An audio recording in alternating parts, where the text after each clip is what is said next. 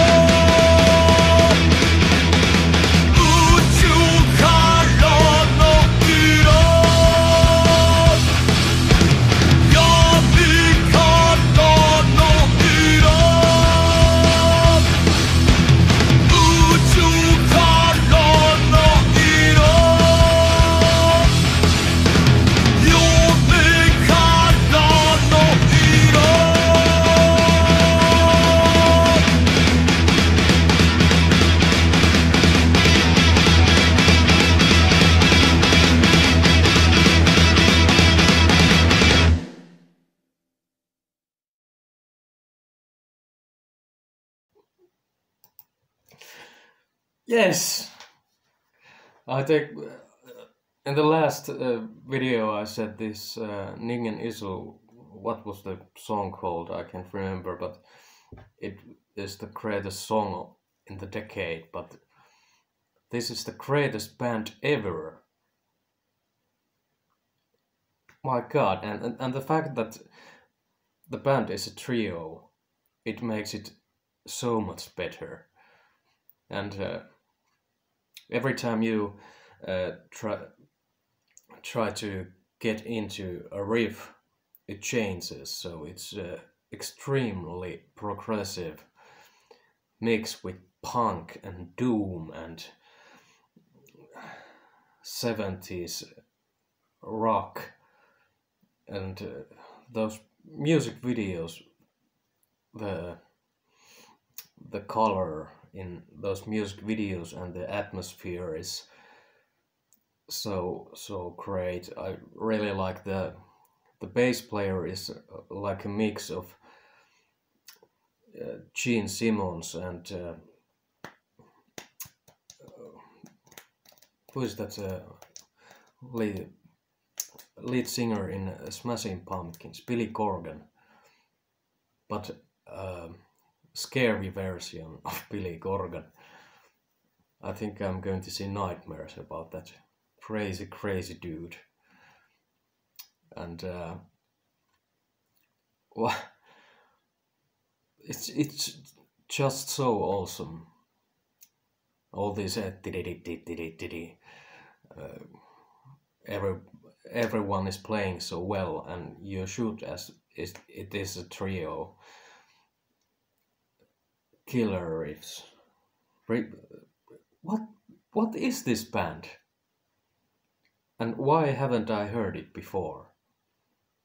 I never go back to Western mainstream music again.